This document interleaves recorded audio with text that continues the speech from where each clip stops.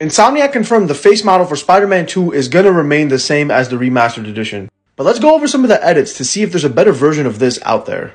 Now the main thing across the board with these edits is the long hair and the beard. I kind of don't like any of these up here because they don't look like Peter Parker to me.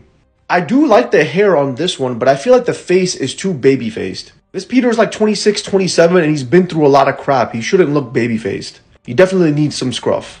I guess this edit is Peter Parker in his Doctor Strange Tony Stark era.